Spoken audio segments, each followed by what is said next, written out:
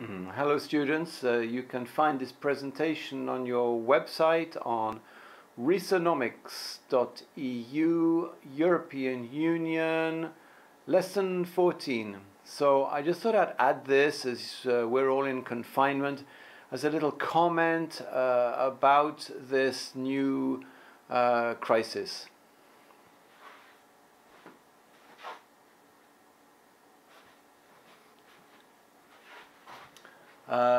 First of all, the COVID-19 crisis is a social, economic and political crisis. It has created a shock to the European system, to the world economic system, as did the 2008 subprimes crisis that we've seen in class. So my question is, how will the EU institutions, national governments and European people react once the virus has run its course? Will we see another neoliberal reaction to the shock? And I strongly recommend that you read The Shock Doctrine by Naomi Klein. There's a link on the page if you click on it. As we have seen with the subprimes crisis resulting in a European austerity program, greater inequality and a European predatory model, which I showed you in the previous video, as the rich countries benefit at the expense of the poorer countries. Who will pay the debt? Will the EU change direction to invest in society and a green economy? So here are a few bits of data.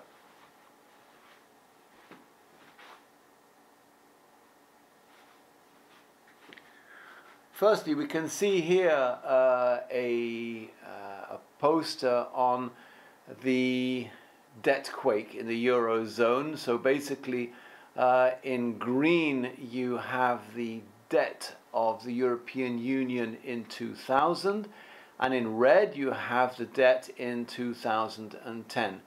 So you can see how much how much the subprimes crisis has already affected our debt system, which we're all paying for now. The current European debt crisis is still linked to what happened in 2008.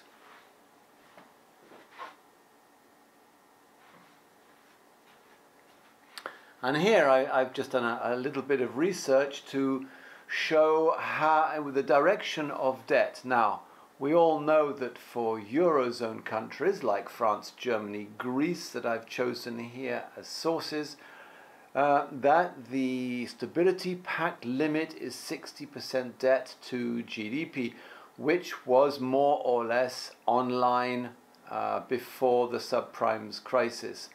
And we can see that in France, public debt in 2007, before the subprimes crisis, was 65%, not bad. It then had to bail out its banks, and that the public debt in 2012 was 96%, and in 2017, 98%, and the current Prime Minister of France estimates that 2020 the public debt will be 115%. Now that has to be serviced, that debt has to be serviced, and at the moment France has a very cheap debt. In other words, the interest rate is very low. Other countries have been hit by very high interest rates when people don't want to buy their bonds. We can see for Germany 64%, very similar to France in 2007, up to 81% in 2012, then back down to 65% in 2017. They have a very strong export program, so they've managed to reduce their debt, and it's then estimated to be 80% in 2020.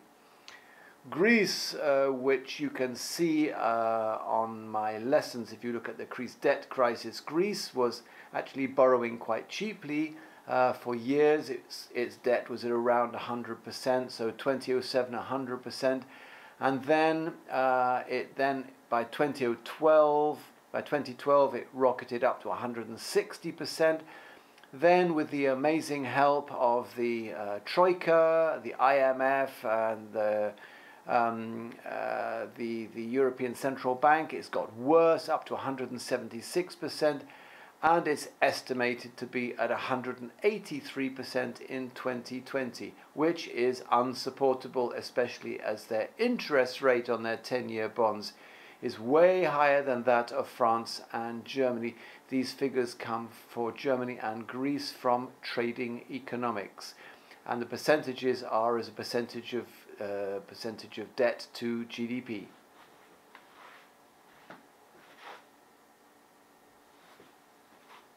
So one of the problems we're going to have post-COVID-19 is we know that growth will be falling. Countries at the moment are in depression as people are not working, they are confined to stay in their homes, and the pre-COVID rates already were very weak. France 0.8% growth, Germany 0.4% growth, Greece minus 0.7% growth, and that the current economic contraction with the COVID-19 will mean higher expenses in debt servicing, higher expenses in social security. Fortunately, we're very lucky in France that in France the government is paying 80% of salaries for those who have been laid off due to the confinement. Better off being in France than in the United States, where I don't think they have any social security at all at the moment. Higher unemployment rates. Companies will collapse with the COVID-19. Shops won't be able to cover all their expenses as they've been closed. And of course, all this will mean lower tax revenues. Less income tax, less corporation tax, less VAT. So it is inevitable in Europe that we are going to have an increased debt that will have to be paid off after the crisis.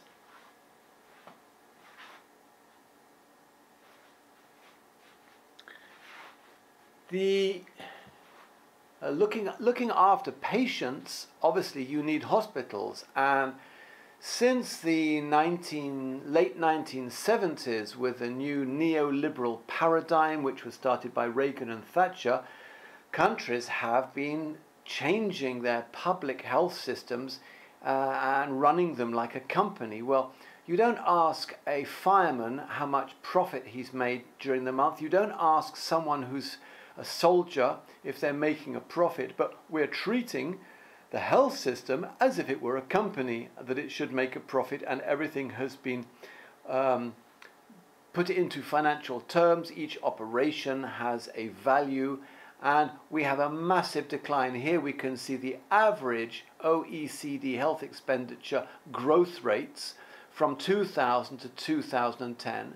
This is public and private, and we can see that growth has collapsed.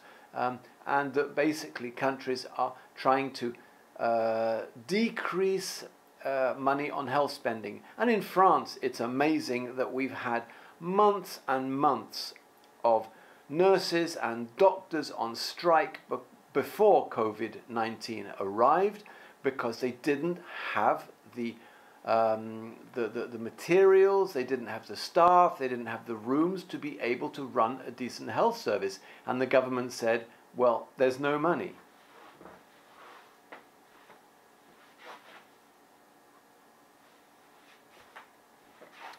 And this is not just in France. Here we can see the average annual growth in health spending across the OECD in real terms. That means taking into account for inflation, from 2000 to 2010. We can see in light blue at the top, then you've got from 2000 to 2009, and in black you've got from 2009 to 2010, and you can see that across the world that health expenditure is decreasing. Well, there was a very interesting video by Bill Gates made 4 years ago saying that the next battle will not be against a military target, it will be against a virus.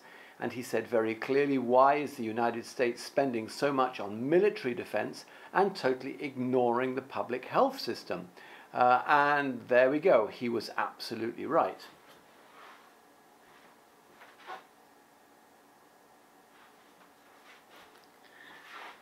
Now, obviously, different countries have suffered from the COVID-19 virus with mortality, but what is interesting is to see the decline in hospital beds available per 1,000 inhabitants. And as countries like in France, they say, oh, we're doing our best, we can see that from 1980 to 2018, in 1980 there were 11 hospital beds available for 1,000 inhabitants, and under the new economic paradigm in 2018 there are 6 beds. They have reduced the number of beds available for their population by 2, and they have suffered 21,000 deaths.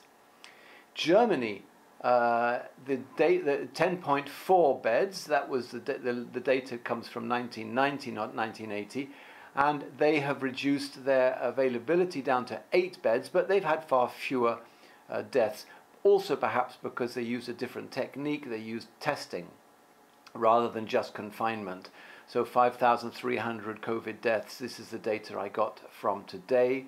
And United Kingdom was already very poor. It's strange because United Kingdom had the very first national health service in the world. And in 1980 they had 6 beds per 1,000 inhabitants, and it's been drastically reduced to 2.5 beds per 1,000 inhabitants, and they've got 18,000 deaths because they simply cannot cope with the number of people. They can't, they don't have enough space in hospital to look after them. In Italy, which was the first European country hit really hard, well, they've reduced their hospital bed rate from 9.6 beds to 3.2 beds, and they've suffered 25,000 deaths. Will Europe wake up and realize that health is not a company? It's not business. Health is like your army. You need it to protect your population.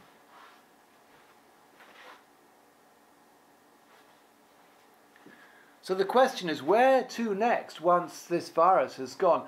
And this reminds me very much of the 1929 Wall Street crash and the Great Depression that led to 25% of the American population being unemployed with no social security. But the difference is that in 1932, during the Great Depression, the American people had a choice between President Hoover's austerity plan, saying basically, the economy is doing badly, therefore we should spend less and do this and provide an austerity plan, reduce salaries, or Roosevelt's New Deal, which was very much based on Keynesian ideals, whereby Roosevelt introduced a minimum wage, he introduced unions and union rights, he produced public jobs to provide people with security. And fortunately, in the USA, they chose the latter. They chose massively Roosevelt's New Deal. Now, after the 2008 subprimes crisis, in Europe, many politicians called for a new Green Deal for Europe. They based this directly on Roosevelt's idea of a New Deal. But they wanted an environmentally responsible, ecologically responsible deal of investment in green technology and green living in Europe. And what we got was a German-led austerity plan. And I say that quite clearly. This was led, we had the people in power in the Commission, certainly in the Euro group were basically led by Germany. And we had an austerity plan which was disastrous to my point of view. And to quote from the European political party DiEM25, DiEM25's prediction that Europe would either be democratized or disintegrate is more relevant than ever. That is why our reaction to the COVID-19 crisis has been to say clearly and unequivocally to Europe, unify or die. And there's a link to DiEM25 if you want to see who they are and what they're doing.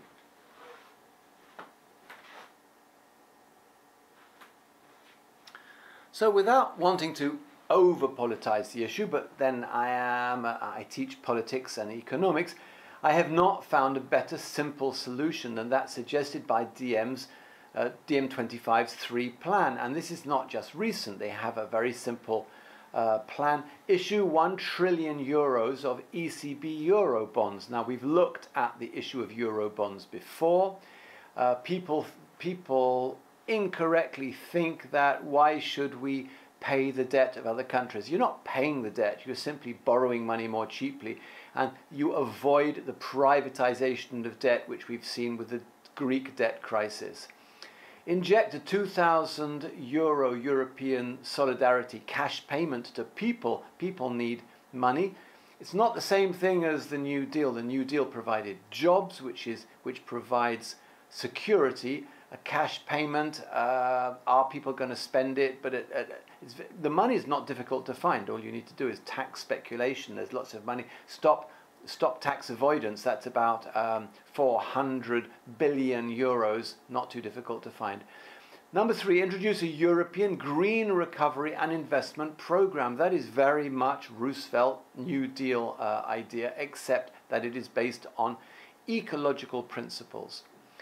So if we allow the unelected, undemocratic and secretive Eurogroup to decide what happens, and they are the ones who at the moment have been deciding how much money should be given to the countries to buy their bonds so that the bond market remains stable, then the EU is probably going to fail.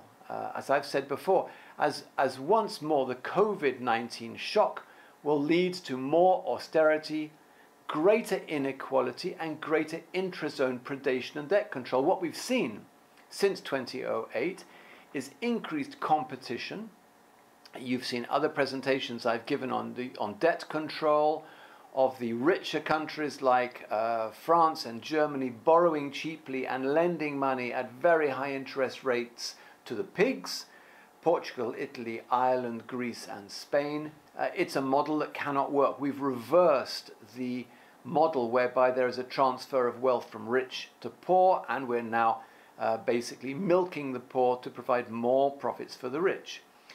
But if only, like the Americans in 1932, the EU would allow us, the people of Europe, to choose our destiny. We, unfortunately, are not given that choice, and I only hope that the European Union institutions will wake up and redirect the European Union towards looking after the society of Europe and reducing the neoliberal competitive, what I call economic Darwinism that is destroying us at the moment. We will see what happens. I'm a little bit skeptical, I must confess. This is related to your lesson. You can find this presentation on reesonomics.eu, European Economics, Lesson 14.